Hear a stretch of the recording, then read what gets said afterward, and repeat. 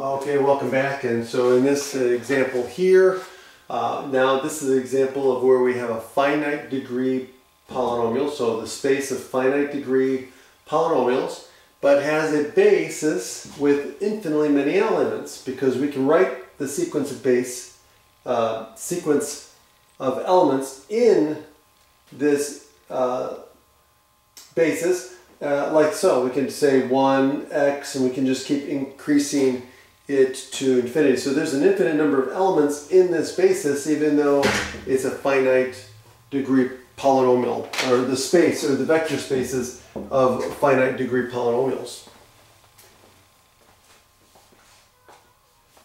All right, have a great day.